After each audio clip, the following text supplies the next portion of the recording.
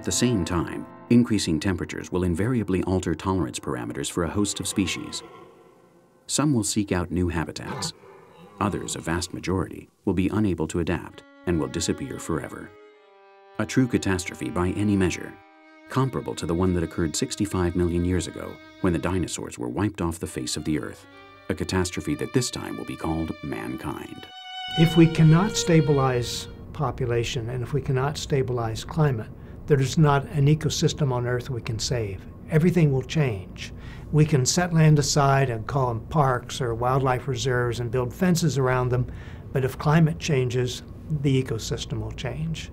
So there's a long list of stresses that are developing in the relationship between the global economy and the Earth's ecosystem. They include desertification, deforestation, overgrazing, overplowing, soil erosion, rising CO2 levels, rising temperature, more destructive storms, falling water tables, rivers running dry, disappearing species, dying coral reefs. There's a long list of stresses now developing as the global economy keeps expanding, but the Earth's ecosystem remains the same.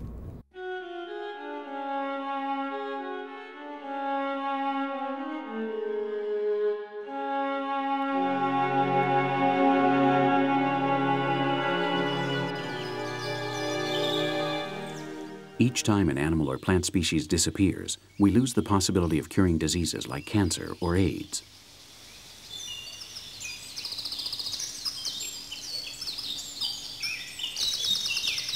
Over 3/4 of the medicines prescribed in industrialized countries are made with natural compounds. But that's not all. Plants maintain the atmospheric balance necessary for life on Earth. Insects pollinate flowers. Birds protect our crops. Aquatic animals purify the water.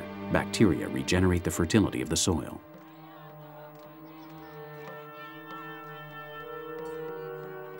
All living beings are unique and unrepeatable components of this planet, which in turn is a complex mechanism where everything is carefully connected.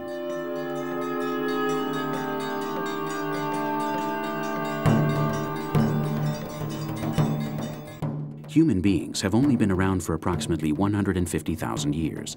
Scientists believe species have lifespans of between 1 and 10 million years.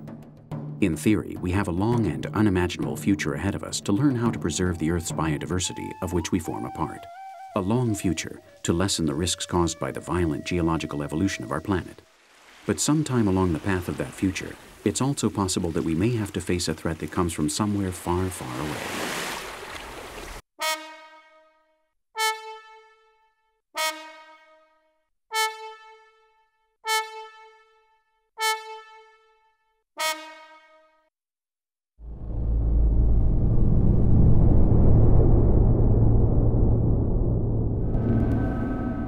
This threat is known as NEOS 2, or Near-Earth Object, and there is a great deal of evidence suggesting that the dinosaurs became extinct when an asteroid of similar characteristics sliced through the atmosphere and slammed into the Earth's surface.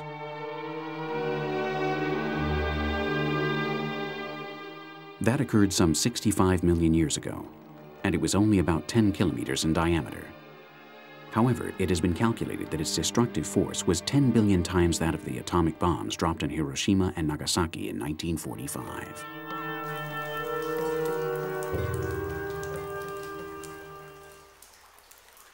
The fires the collision caused devastated the entire southern part of what is now North America, the Indian subcontinent, and the greater part of the Earth's equatorial belt. A vast number of species were doomed to extinction. Along with the dinosaurs, thousands of plant and animal species, half of those in existence at the time, were simply obliterated. The Earth took 12 million years to re-establish its ecosystems.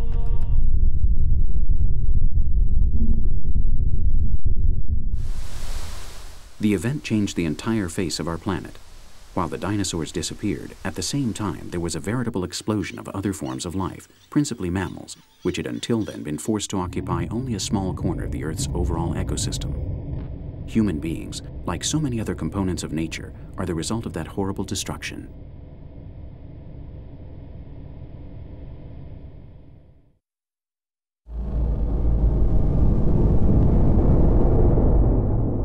The odds of a NAO colliding with the Earth have been estimated at 1 every 1,000 years.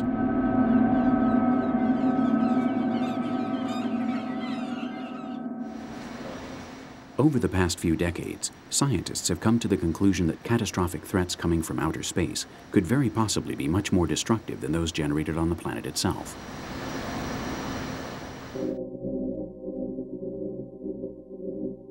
We know that hundreds of NAOs cross the Earth's orbital path. Any one of them could, theoretically, smash into the planet and provoke a disaster that would be unprecedented in the history of mankind.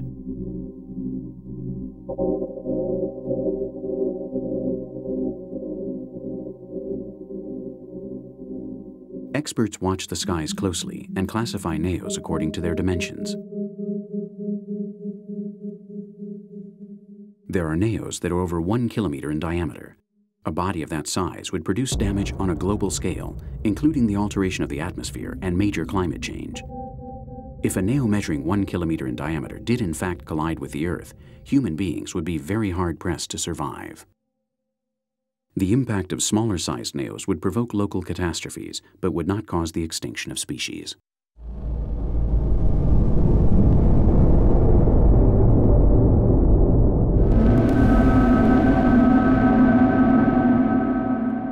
Some scientists believe that a NAO might hit the Earth sometime around the 31st of January or the 1st of February 2019. Obviously, the calculations are not 100% certain, but the extremely sophisticated research programs in use are working around the clock in an effort to avoid this type of catastrophe.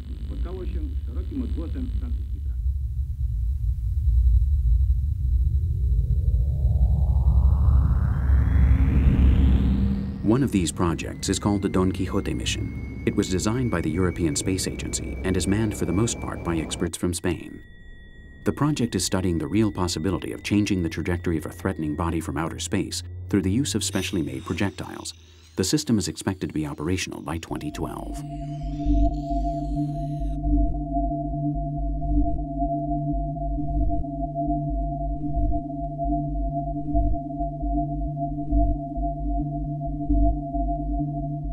The history of the Earth clearly shows that no natural disaster originating on the planet per se could possibly be as destructive as the impact of an asteroid from outer space.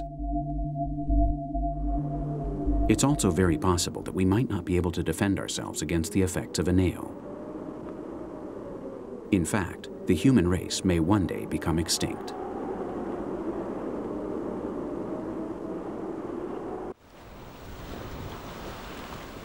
In such a worst-case scenario, the Earth would once again invest millions of years to re-establish the course of life. Maybe one day, paleologists from some future intelligent civilization might find evidence of our existence through the traces we leave behind.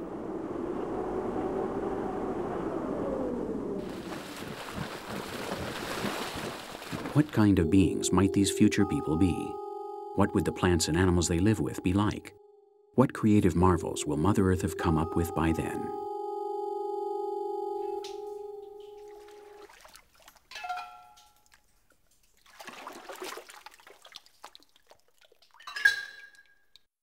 Until a disaster of such proportions occurs, the greatest share of responsibility for life on our planet falls squarely on the shoulders of mankind.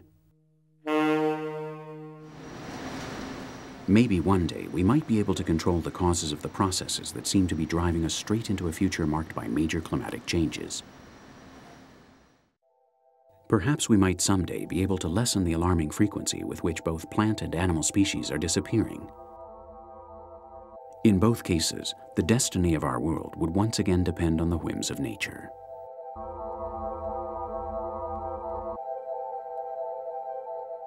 The Earth was born along with the Sun some 4.6 billion years ago, and it will die along with the Sun after a more or less similar period, although most likely we won't be here to see it.